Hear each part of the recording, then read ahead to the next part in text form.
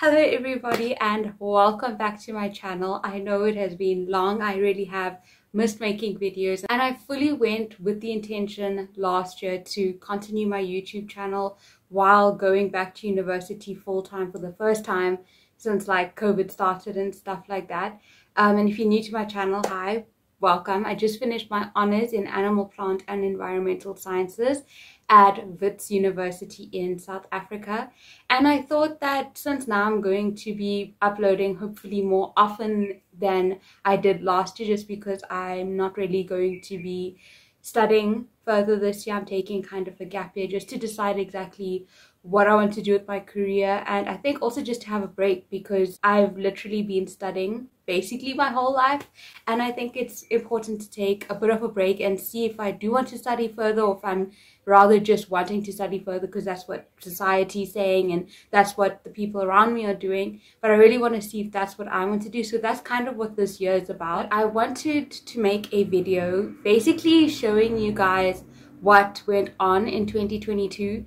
Believe me, 2022 was not an easy year, but it definitely was not a horrible year. I have many things that I'm grateful for that happened last year. I really want to make my platform somewhere where I do share all of my memories and keep you guys updated as well with what's going on in my life, just because I know in the future I've always loved creating memories and looking back on photos and videos, and I think that's what this whole video is about. So I really hope that you enjoy. Also, if I keep on looking down, it's because I have a book with all of the things that I wanted to speak about.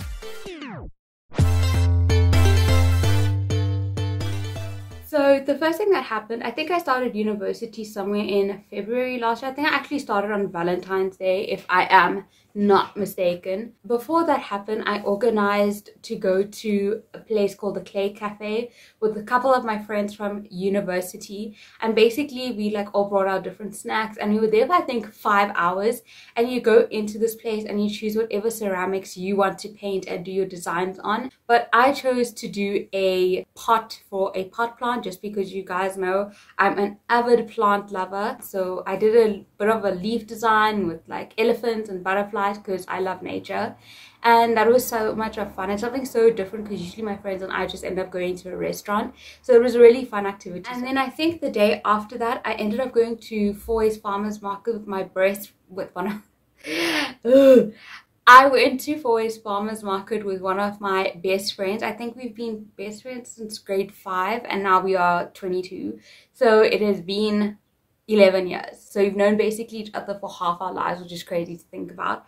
But we didn't get to see each other that often while we were both doing our degrees. So we decided to meet up at Foy's Farmers Market with our parents who are also close. That was a lot of fun because I don't think I had been to the new Foy's Farmers Market location. And then, as I said, the 14th of Feb, so Valentine's Day, was our first day of university, and we had a bit of an orientation week. So how my degree actually worked is we went and we signed up for the courses we wanted to do, but we had to have a meeting with our supervisor and the lecturers to make sure that we're a good fit for the course, and it also worked on a first come first serve basis. But obviously they wanted to teach us independence and kind of allow us to have the ability to make our own schedules and choose our own courses and get to know our lecturers a little bit and a little bit more about the course before actually signing up for the course. So that's what we ended up doing for the whole week. The weekend after I finished orientation week, I actually went back to dance class for full time for the first time since COVID. And to be honest, I kind of struggled with dancing online just because I feel like dance is such an important part of my life, and I'm a very social person when it comes to dance, that I love feeding off of like other people's laughter, energy, and like you also just, you feel like you're not alone when you're dancing and or like you mess up. And so I really missed having dance in person, so I was so excited to go back, and we've been back ever since. And obviously I didn't take a lot of videos or pictures or do a lot during my first block. My first block or term or quarter, whatever you call it, was extremely hectic, and that's I think where I started, you know, faltering with uploading videos, because I swear I was working 24/7. Even with like dance class, that was like my only break. I would work on Saturdays and Sundays trying to get work done. I had something due for marks almost every single day.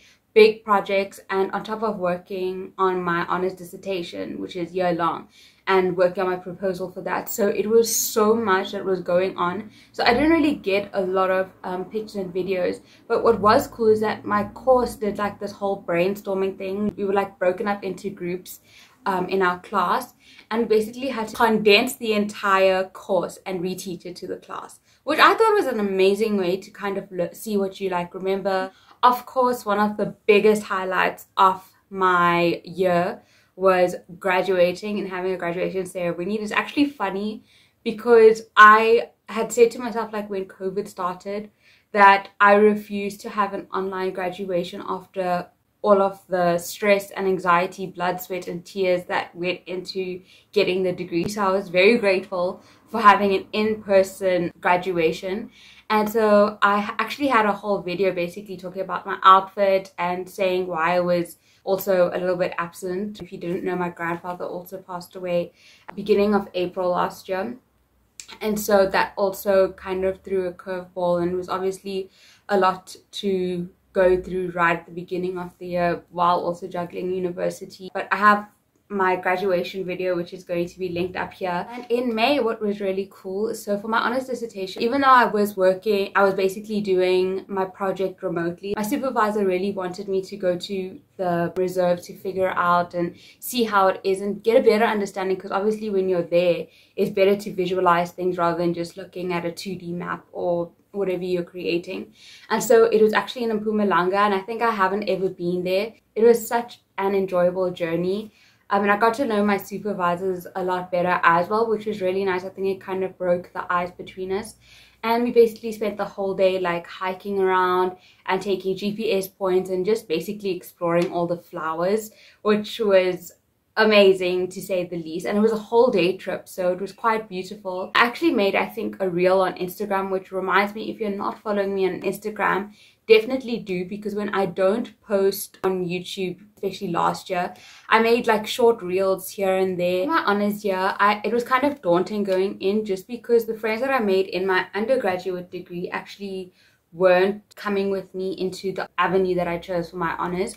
I only had one friend that I knew from undergrad, and thankfully she was such a saint. She introduced me like to her whole group of friends, and I really don't think I would have gotten through the year without them. We really tried to do fun things throughout the year. We became actually very close. Like, I can't believe I only know them for just over a year. Basically, fun thing that we would do is we would go to like different restaurants or pubs after university was finished, or we'd organize quiz nights with each other. And I think it's really important that we always remember that when we are studying, to still take time out and enjoy your university or college years, because you don't want to only look back on the last 4 or 5 years on your life and realize all you've done has been sitting at a desk. I think having a really good balance is important, and I really learned how to kind of do that last year. And then my best friend and I both graduated. I think we actually graduated a week or two apart.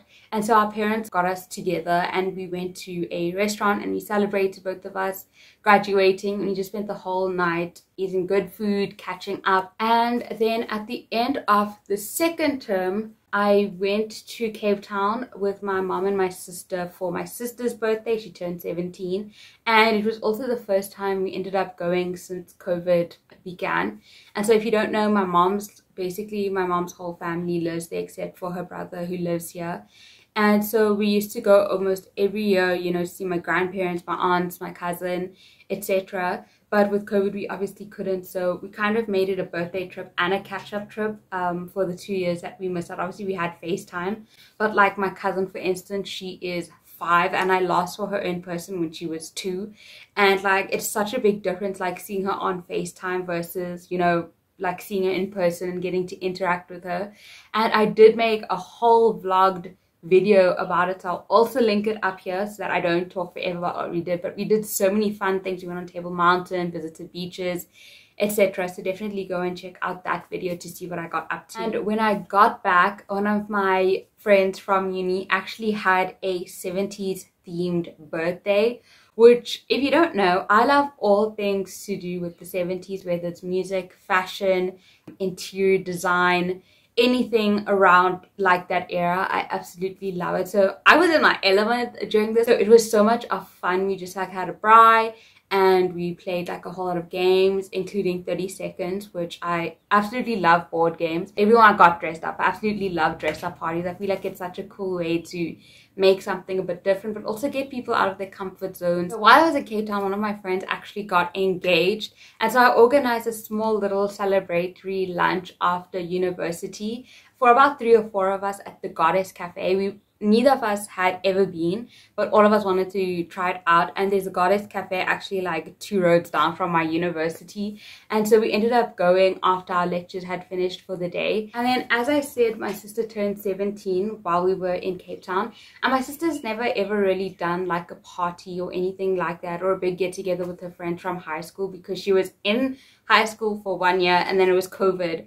And so she decided to have a Euphoria themed birthday, and we made all the decorations ourselves, mainly her just basically delegating to me what I needed to do, because she's like, she loves organizing like her own birthday and baking her own cake. She's one of those people.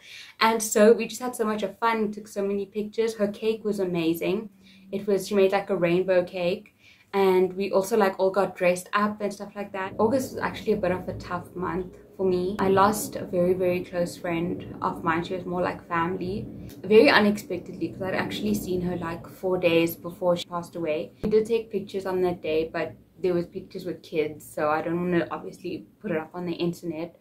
It was something very difficult to deal with, and I think after my grandfather also passing away, it was a lot for me to, I think, process at that time. But also, if you didn't know, August is my birthday, so I was in a really, really strange place, because just like the few days before she passed away, like she was so excited to come.